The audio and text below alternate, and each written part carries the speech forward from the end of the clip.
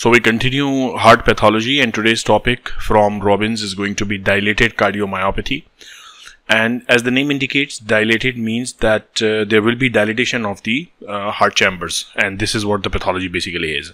कि normal जो heart chamber का size है, they are going to be dilated from the normal size. और अब इस dilation से जो problem होनी है, वो problem ये है कि as the heart chambers dilate, उनकी जो कॉन्ट्रैक्टाइल इफेक्टिवनेस है वो कम हो जाती है. सो इनकी कॉन्ट्रैक्टिलिटी में इशू आता है, and you know heart is a pump, और अगर हार्ट की कॉन्ट्रैक्टिलिटी में इशू आएगा तो यही सबसे बड़ा इशू है हार्ट की फिजियोलॉजी के लिए. Okay, now there can be different causes, उनके बारे में भी हम डिस्कस करेंगे. डायलेटेड कार्डियोमायोपैथी DCM जिसको ये कहेंगे बार बार, it is characterised bye progressive cardiac dilatation and contractile dysfunction. So this is what I was telling you, okay, it's basically the contractile dysfunction which is the hallmark of the disease. के contractility जो है heart की वो affected हो जाती है, and the contractility when we say, we basically mean the systolic function of the heart. Okay, now usually with concurrent hypertrophy, so dilatation is observed also with hypertrophied areas of the heart,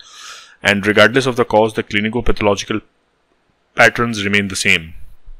यानी किसी भी cause से, अभी हम different causes देखेंगे कि heart में ये जो डायलिटेशन हो रही है क्यों हो रही है. It can be because of inflammation, it can be because of alcohol for example, it can be because of deposition of somethings जैसे कि आयरन, तो हीमोसाइट्रोसिस वगैरह में. So all these things can cause dilated cardiomyopathy, but what ever the cause is, the clinical picture remains the same. So let's start talking about कि क्या क्या चीज़ें हैं जो डायलेटेड कार्डियोमायोपैथी कॉज कर सकती हैं. सो it can be genetic.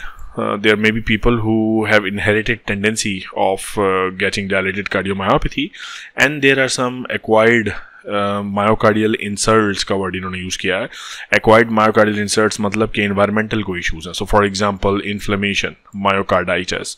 So inflammatory disorder that precedes the development of cardiomyopathy in at least some cases, sometimes by viral infection. So any inflammation can lead to dilated cardiomyopathy. Then toxicities because of certain things such as alcohol. Pregnancy can cause dilated cardiomyopathy. It can be because of stress, and it can also be because of if the heart is beating more kind of thing.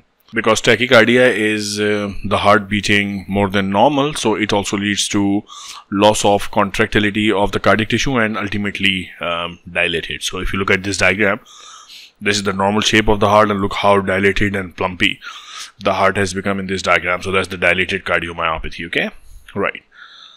And this is to differentiate this from different other cardiac pathologies. और एक myopathy तो ये है जिसमें the heart becomes dilated. Then this is another myopathy in which you compare, this is the wall size of the ventricle, and now here this is the wall size of the ventricle. So there is hypertrophy obviously, and then here there is narrowing of the outlets, which is restrictive cardiomyopathy. So dilated versus hypertrophic versus restrictive. Okay. Now, by the time the dilated cardiomyopathy is diagnosed, it has frequently already progressed to the end stage disease. So that's a bad news कि जब ये पता लगता है तो already काफ़ी देर हो चुकी भी होती है, and the contractility of the heart is very poor at this time, and the only thing you may be thinking is the cardiac transplant. So that's a serious issue. Okay, now you should be aware of some genetic causes of DCM. It has hereditary basis in 20 to 50% of the cases. So that's a very big number. In a big chunk of patients, it is actually because of genetic issues, and बहुत सारी genes हैं which have been identified. Over 50 genes are known to be mutated in this form, and कुछ genes हैं जिनके नाम अगर आपको याद रखने हैं, so देखते हैं उनको. So mutations affecting the cytoskeleton protein or protein that link the sarcomere to the cytoskeleton. Obviously it should make sense, because अगर इन proteins में जो sarcomeres और कार्डियोमायोसाइट के स्ट्रक्चर का इंटीग्रल कंपोनेंट है, उनमें अगर म्यूटेशंस हैं, देन ऑब्वियसली वो प्रोटीन ठीक से काम नहीं करेंगी, वो ठीक से काम नहीं करेंगी, तो there are chances of developing of dilated cardiomyopathy. Okay, X-linked form is most frequently associated with mutation in dystrophin gene. Again, that's a structural protein. ठीक है, it's a cell membrane protein that physically couples the intracellular cytoskeleton to the extracellular matrix. So ये support protein है. If this is damaged, heart goes like long, dilated. Uncommon forms of DCM are caused by mutations of mitochondrial protein involved in oxidative phosphorylation or fatty acid beta oxidation, presumably leading to defects in ATP formation. So either the mutations are related to the structural proteins or they are related to पूरा ये जो cardiac activity है इसको run करने के लिए obviously you need a lot of ATP, और ATP कहाँ produce होता है? In the mitochondria by oxidative phosphorylation.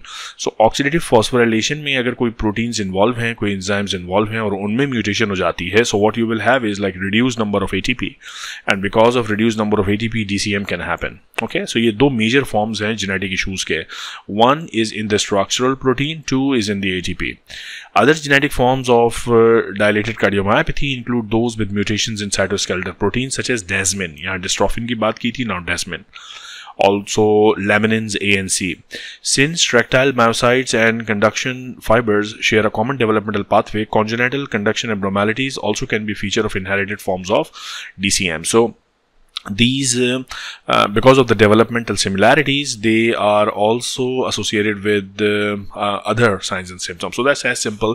कई सारे developmental genetic issues में ऐसे ही होता है कि if they share the common origin of development, तो तमाम areas पर disturb होते हैं अगर वो protein बहुत सारे organs में, जैसे for example अगर आप first pharyngeal arch की या third pharyngeal arch की बात करें, so third pharyngeal arch for example is it's very important for development of structures such as thymus as well as parathyroid. So अगर third pharyngeal apparatus के अंदर issues हैं, so there will be problem with the thymus, immunity का issue होगा.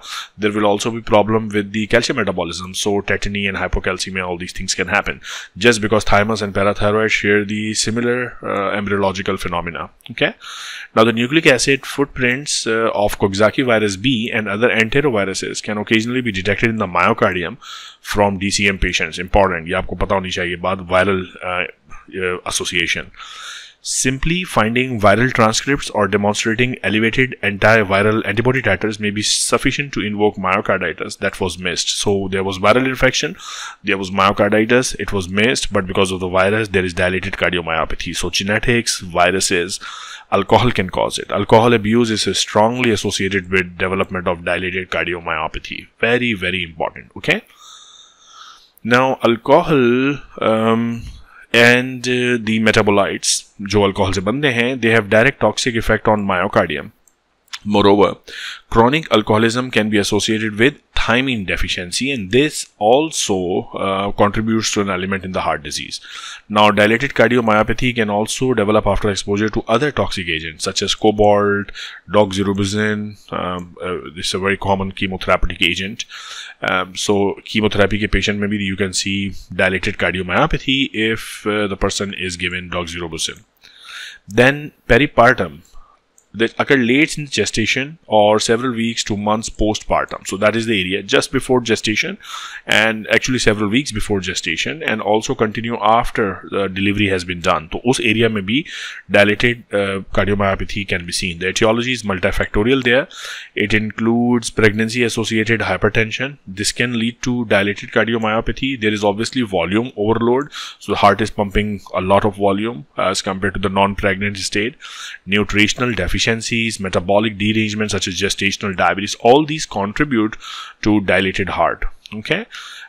Recent work suggests that the primary defect is impaired angiogenesis within the myocardium leading to ischemic injury. So VEGF के levels कम होते हैं, and this is one of the pathway that has been suggested by research. But what you need to remember is that cardiomyopathy, genetic causes, viral causes, toxins, and then peripartum. Okay. Then iron overload. Now in the heart, if there is iron load in the body, it can result from hereditary hemochromatosis, a very common cause of hereditary iron overload, or from multiple transfusions if somebody is getting repeated transfusion because of some blood disorder. So iron overload can also cause restrictive cardiomyopathy due to fibrosis, but DCM is the most common manifestation of, ये बड़ी important बात है. For one reason or the other, I don't know why, but many students think that iron overload से restrictive cardiomyopathy होती है, which is true, होती है, but more common is the dilated cardiomyopathy. ठीक है, तो ये आपको पता होना चाहिए. This is very, very important. Now, if we now continue our discussion to the clinical feature, the clinical feature is basically ineffective contraction of the heart. So systole is not possible, so blood getting out of the heart is affected. So in any stage dilated cardiomyopathy, the ejection fraction becomes less than 25%. So the heart is just not able to pump. ये वाली situation है. Secondary mitral regurg can happen, and abnormal cardiac rhythms can happen. Obviously, if the heart is not pumping fine, then rhythm disturbances, arrhythmias, all these can end. Blood is stagnant होगा, thrombi formation. Heart के अंदर there will be thrombi formation. Because imagine ना, एक heart है उसमें से blood निकल नहीं रहा, तो blood यहाँ जमा है. Now there are chances कि ये blood जो है वो thrombotic event की तरफ जाएगा, यहाँ पे thrombus बन जाएगा, because there is stasis of blood.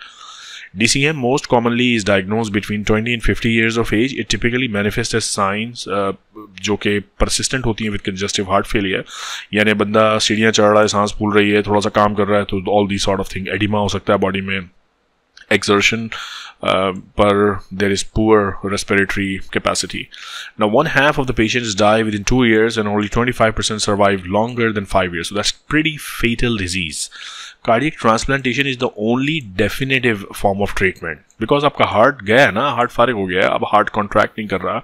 That's the only thing you can do to cure these patients. ठीक है जी, right? So ये basically तमाम discussion मुझे करना था for cardiac dilated form of cardiomyopathy. It's a good table showing you there are genetic causes and there are non-genetic causes. So if you talk about genetic causes, which count for actually a big chunk of dilated cardiomyopathy, 20 to 50%, it can be because of a structural protein के अंदर mutation, mitochondria के अंदर mutation. These are very common. Then non-genetic में inflammation, peripartum, alcohol, iron, and of course idiopathic is the favorite for medical students, right? Now, dilated cardiomyopathy there will be dilation with areas of hypertrophy. There can be fibrosis, intracardiac thrombi, and clinically the patients present with heart failure, fibrillation, stroke, sudden death. So ये आसान है, समझना इसको मुश्किल नहीं है. Once you have studied the whole video, आपने देख ली है, तो ये loop of the diagram is very easy to understand for you. Okay, so that's all about dilated cardiomyopathy. I'll end the video here. In the next video, we'll then deal with other forms of cardiomyopathies. Take care of yourself.